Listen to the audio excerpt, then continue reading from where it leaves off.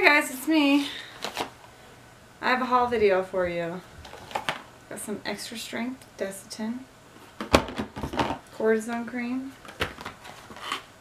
more cortisone cream, children's ibuprofen, or no, Pepto-Bismol, and some Band-Aids. It's not a good haul, you guys. We got the barfies. You might remember when Ender pooped on my neck. Well, that was just the beginning. Ambry's barfed 3 times. Ender's diarrhea everywhere like 7 times today. His butt is bright red, even though I've been putting cream on it. We ran out of cream. It's probably someone telling me that one of my kids threw up at school. Nope. Maybe that one is. Nope. Alright, so that's my haul video today, but on a lighter note, now I feel like I'm gonna barf because I can still smell puke in my nose. It's like everywhere. And I had Taco Bell for lunch. That was like the worst choice ever. Actually, it tasted really good, but now I'm afraid if I get sick I'll throw it up and never want to eat Taco Bell again. So Steph Lucy left us a comment that made both of us cry like the ugly face cry, and oh, I didn't do the ugly. I did. I always have my ugly face on. No, but Steph seriously, Lucy, you guys, it was so cute. Like, you tell them. I hope that you guys do get to start vlogging because I would love to watch it. Like, it sounds amazing, and I think that you guys are all amazing. Thank you so much for the letter. I was having a pukey, poopy day. And that just made my day. She's been literally cleaning up throw up since last night. I'm exhausted.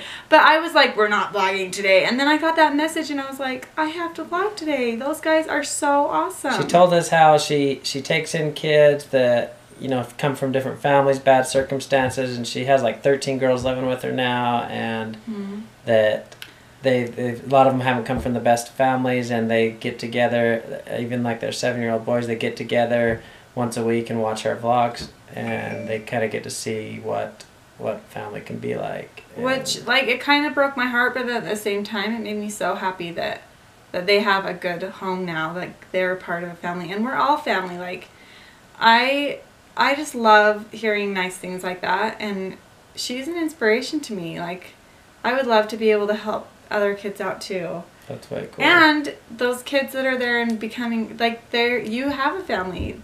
You guys have a lot of family. We're all family members. We're all family, really. Like, that sounds so cheesy, but we really are. And so we're children of God. We have a Heavenly Father that loves us and loves you. And that, yeah, so yeah, this is our shout out to you guys. We love you guys. And the Broomers, I think they said was their last name. They might even start a vlogging channel of their blopping. They call it blop because it's kind of a messy situation. Totally made me laugh. Funny.